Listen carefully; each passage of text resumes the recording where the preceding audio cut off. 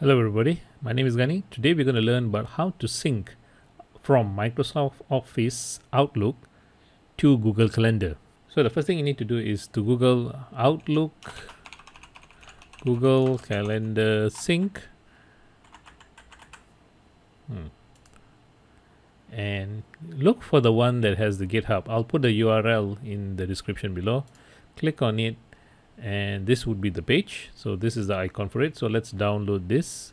You can download the setup, the stable version or the beta. I'm going to download the stable version. So what this particular application does, it sits in the taskbar and it would then sync from your Outlook, which is in your machine, your laptop, and to the Google Calendar. So it syncs periodically. You could set the timer how long you want to sync. So setup, it's been downloaded. Let's try to set it up right now. And the minimum requirement for you is to have Microsoft Outlook 2003 onwards to 2016.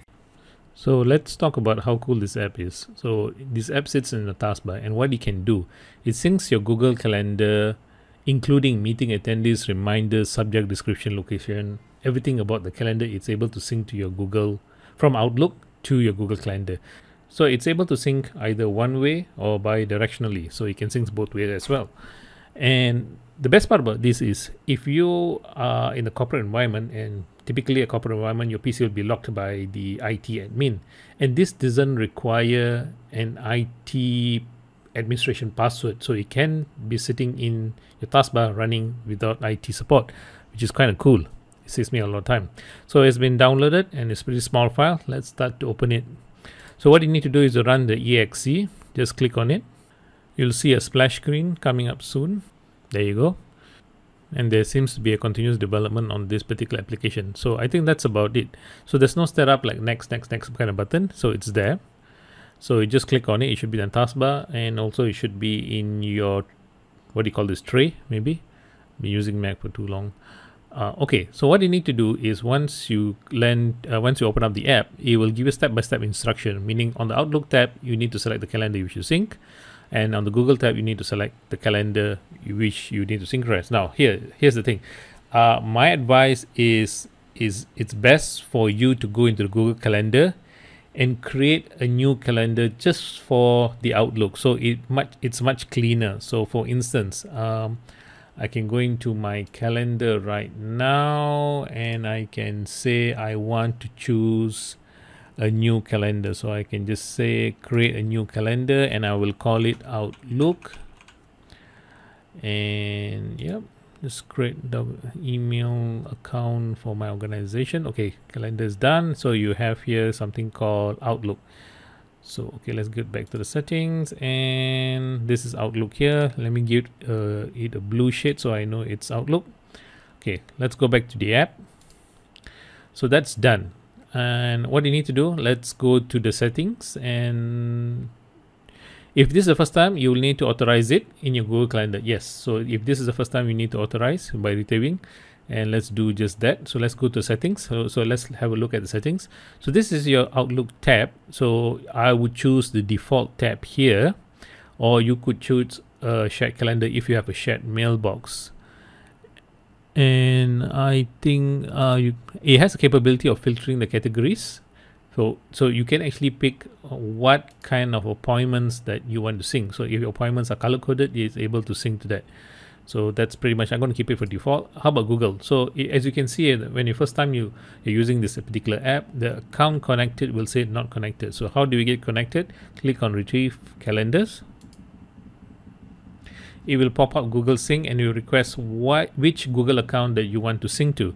So I'm going to sync to my corporate account, and it will ask for permission. Click on allow. Verification code received. You may now close the window. So which means it's a good sign that you can proceed to the next step. So if you just close on this window and then you open up the app, and you should see the connected account would be the Google email account that you have connected much earlier. So let's retrieve calendar. I don't think so. So you could see the select calendar. Now you can get to choose which calendar you want to sync, which Google Calendar you want to sync, and I'm going to choose my Outlook. So this is important, why you needed to create the Google Calendar earlier before you try to sync into this account. You can do it post as well, after post connecting to this, by clicking on the retrieve calendar function. So now let's go to the sync option.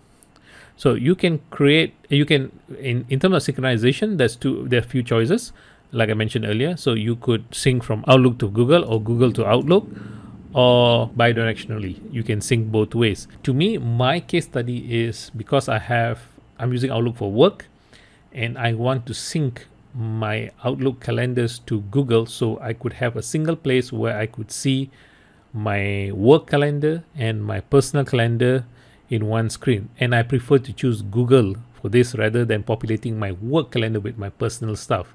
So since I could have a dedicated calendar in my Google, which I could then choose to, for instance, I could just tick off by, I could just make the whole Google, my work calendar disappear from here. So which is much easier compared to working on Google, and I can have my personal calendar here in the same view. So let's go back to the app. So I would choose to sync from Outlook to Google only one way, and I can have the choice to merge with existing, disable deletion. So now this is important, whereby you want to enable deletion and you want to uncheck confirm deletion. The reason being is, if you were to delete something in your Outlook, you want it to be able to delete in your Google Calendar, because this is a one-way sync. So it does make sense for you to have it deleted in your Google Calendar. You can set it as private and free, and you can even color code it if you want to. Okay, that is what is in terms of the synchronization option, in terms of how. So next question is when. When do you want to sync? So in the date range means one day on the previous, from today onwards, the one day before. Yeah, one day before, one day after, one day before. Yeah. And how far in the future that you want to sync, meaning that 60 days. I would typically keep it maybe 30 days. I think that's fine enough. How often do you want to schedule it? And there's a choice between hours and minute. Since my calendar is not, it doesn't change so frequently, I would just sync it for 1 hour. I think that's good enough, or even 2 hours is fine. Yeah. And I would check on push Outlook changes immediately. So meaning that whenever there's a change in my Outlook calendar, it would then auto sync into my Google Calendar. Now let's click on what. Pretty much I would just leave this here. Attribute to included, location description, attendees if you want to, reminder. I think I'll just no, I don't need a reminder. I'll just keep it there, because I usually go with my Outlook reminder if there's any meetings. I think that's about it. And you click on save. Make sure you click on save. And application behavior, the last tab. Yeah, you can, I think this is pretty much straightforward. You can hide the splash screens, which I don't want to. Not sure. Oh, I need to donate in order to hide. All right. Start in tray, minimize the taskbar once it load. Close when terminating. I mean, these are pretty much basic functions. So if you have a proxy setting in your organization, you could enter them here. Right. And you can see even it started to sync, and this is the pop-up notification each time when it does a sync. It will tell you how many be created, how many deleted, how many updated. I've not even started syncing and it does it automatically, so that's kind of cool. So let's go to the sync. So this is where you will see the log report of each activity during the synchronization. So it will tell you when it started to sync and how was the direction, what did it find, and what did it do. So sync with success, and you can see the next schedule is 2 hours from now. So that's pretty cool. So let's try to see how it works in the Outlook calendar, right? So if I go back to my Outlook, it's pretty empty right now. So let's say I want to create an appointment today. So since tomorrow is a holiday, I might have a breakfast with Kevin. So I'm going to set my breakfast time about 9 to probably 1 hour with Kevin, and I'm going to save and close it. And I'm going to have another appointment in the evening playtime with my son. So that is probably in the evening, maybe 4 p.m. to 5 p.m. and I want to keep it there. Okay, so in my calendar right now you could see there's 2 appointments for tomorrow. Now let's jump to my Google Calendar, and you see it's empty right now. Okay, so I could wait for 2 hours, or I could just click on the application and say start sync. So it already, you can see that you found 2 calendars, and 2 calendars, Google Calendars has entries has been created. You can see those entries. What are these? So this particular application, it's free of charge, and it works so good. I'm impressed by it. So let's go back to my Google Calendar, and voila, you see both the Outlook. And if I were to uncheck my Outlook calendar, and it disappears. So it's pretty much clean that you could manage your work calendar and your personal calendar in one single calendar. So it's really cool. So that is about it. It's that simple actually. And so that's about it, about how you could sync from your Outlook to Google and vice versa. And if you wish to have, if you'd like to follow more tech on application reviews, don't forget to subscribe to this channel. Don't forget to like this video, and do leave a comment if you want me to review any applications out there, or you have comments or questions about anything else in terms of text and application. I'll be happy to answer that. So until then, goodbye.